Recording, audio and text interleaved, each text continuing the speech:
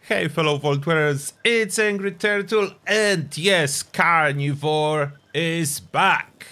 So if you are not familiar too much with mutations in Fallout 76, you can be either carnivore or herbivore. Or in other words, you can be a vegan, or you can eat meat and everything else. But why is Carnivore back? The reason for that is small changes with every patch benefiting Carnivore, with culmination to those changes in the last patch. I think Carnivore is truly better now than Herbivore for most cases.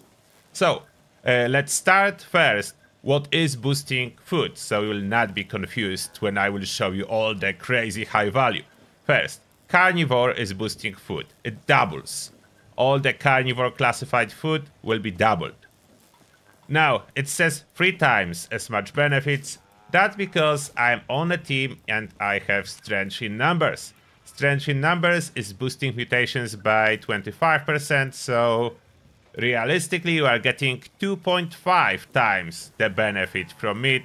The game is just rounding it, but it's still 2.5 times benefit from meat dishes. Then, on top of everything, it's fixed for a while, but Backwoodsman 6 will boost effects from cooked food. It's vegan food and carnivore food, but the point is it's currently correctly working with carnivore mutation and meat-based meals. Almost all of them. There are exceptions, but almost all of them. So, look what is possible. Look at those values I have at this moment from the food. Intelligence 11, luck 11, max HP 75, max health 150, and then max endurance 11. Endurance is health in quick translation, so that's additional almost 60 health, 55 health, so over 200 to my health.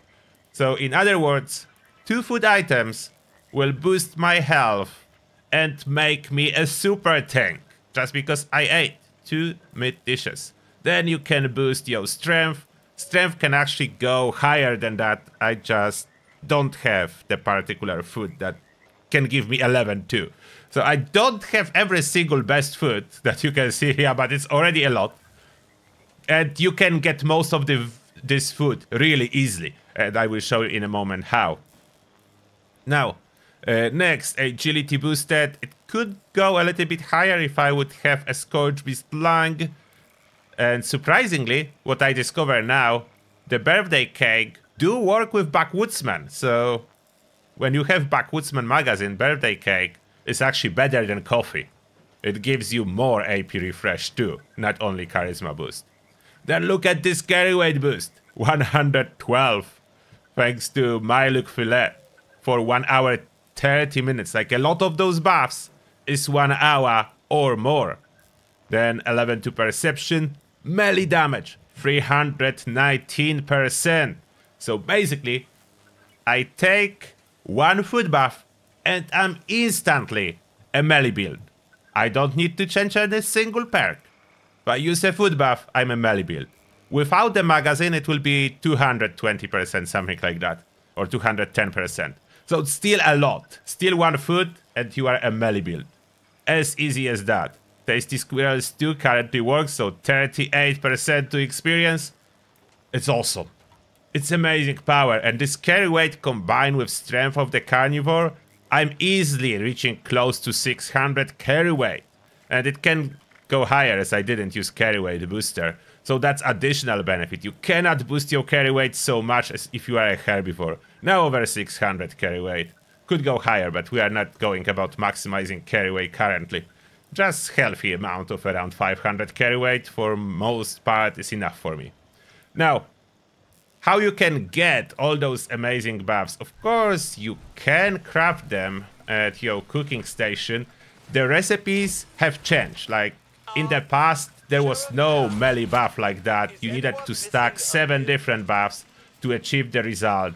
But now if you open the meat, and especially if you scroll for tasty dishes, so mutton, meat pie, tasty mutant hounds 2, Then was one more, but it's not very important. Oh, I do actually have one lung, so I could boost my agility, as you can see, by 11, which is a lot, as agility translates to more action points in VATS. Now, back to the melee damage.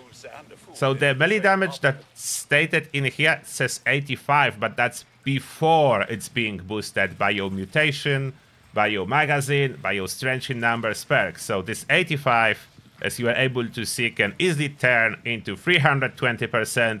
So that's a lot.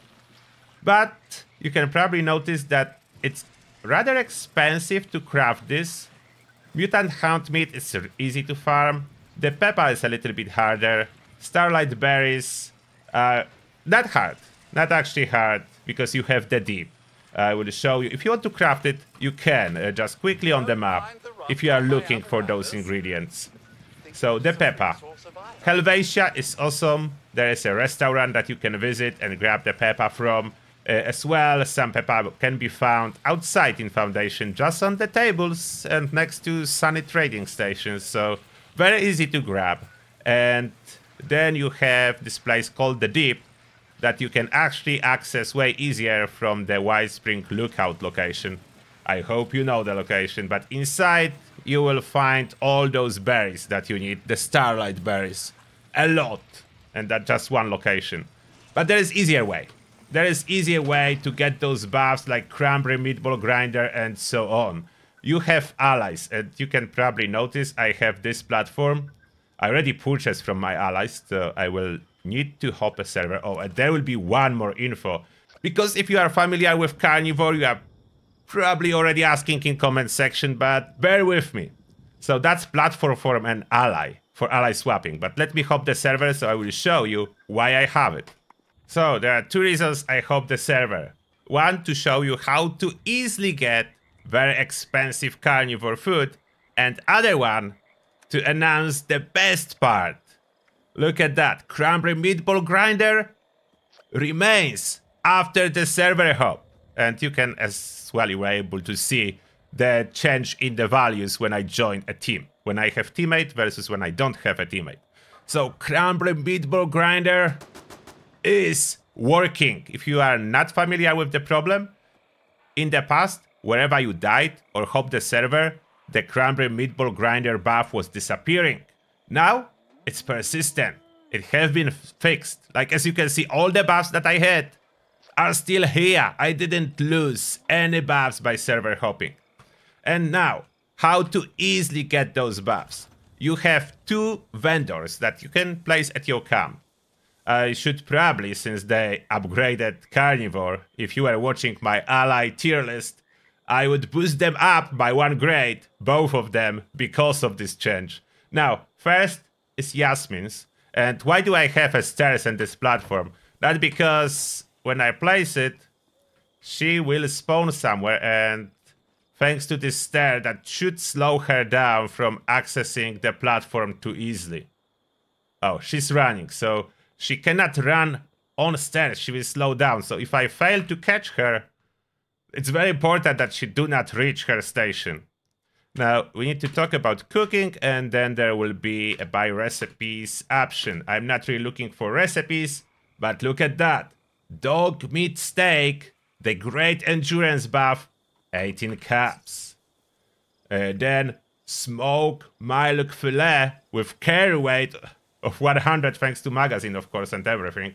69 caps. So instead of me spending insane amount of resources to craft those buffs, I just check with her and take whatever buff I need. And as well, sweet potatoes too, and so on. Every item that regenerates your health is currently safe to use, as it's not stopping you from fast travel. So if you want to use it, you can. All those are cheap. Occasionally, she will sell as well a Carnivore melee damage boost. It's not always, like her list is randomized, recipes are randomized, and food she's selling is randomized.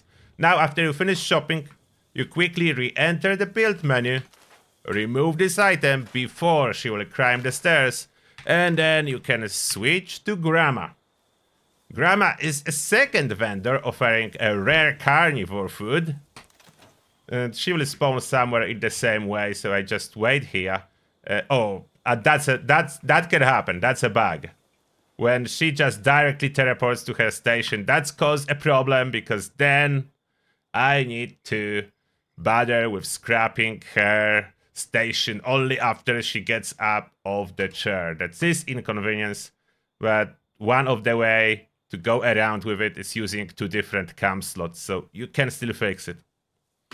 Luckily, I only need to use those 2 vendors, so you can see she's selling a very rare buffs. Unfortunately, she's selling herbivore buff this time around, brain bombs and flower tea. From time to time, she will sell me a cranberry meatball grinder. So it's not every server, hope, but they are selling it. And caps are way easier to get than a lot of meat and other stuff. As long as you remember to check those 2 vendors every time you log in and hop server occasionally, you will have all those rare buffs that you need with caps. On top of that, a little bit less rare buffs, when you need them, are available at Nuka World on Tour. That's one of new vendors too. So when you spawn at Nuka World on Tour, just turn left, and that's the vendor that is selling indeed a lot of good buffs. For example, the company tea is in the camp, and as you can see, company tea does regenerate your AP even if you are a carnivore. So I have tea machine at my camp. Someone just have too much, so they sold it here. That's additional little tip. If you see a spoil bar on a vendor item, this basically means someone sold it to the vendor, and it's not vendor native item. Vendor native item will not have a spoil bar, so it will be always full condition when you purchase it. And this is one of the awesome items. Radroach on a stick, 8 agility. It is not, unfortunately, not boosted by the magazine. Backwoodsman magazine is not boosting it, so with or without the magazine, it's 8. But it's very cheap, a good boost. Then she's selling Galper staff food that can give you extra strength. The base value is 5, with magazine it's 8. It can be purchased, so that's very convenient. She's selling a basic max HP buffs that are 113 with the magazine. Then she's selling Red Scorpion kebabs if you need extra energy resistance, and Yao Guai pastry for carry weight. Unfortunately, this carry weight boost is not affected by magazine. The good news is, without the magazine, it's still 75, so it's a really good carry weight boost that you can purchase and last for an hour, if I'm not mistaken. So those are easy carnivore buffs available at one vendor, and you have 2 camp vendors with more carnivore buffs available, with a total of real insanity of boost to your health, strength, all your special, basically every special, and carry weight, and 1 buff to make you a melee build. Like, look at that. At this moment, I have 0 melee build perks, and I have 0 melee build mutations. But if I equip my red appa, look at the damage values. This 1 melee buff make me an absolute monster as a melee. The overgrown gauntlet vampire 426. That's because this 1 melee buff. The regular machete 226. That's vampire machete. It's a lot. It's a lot, and you don't need to do much. So, let me know now, did I convince you to try a carnivore for a little bit? Or are you dedicated vegan? In Fallout 76, of course. We are still talking about the game, not the real life.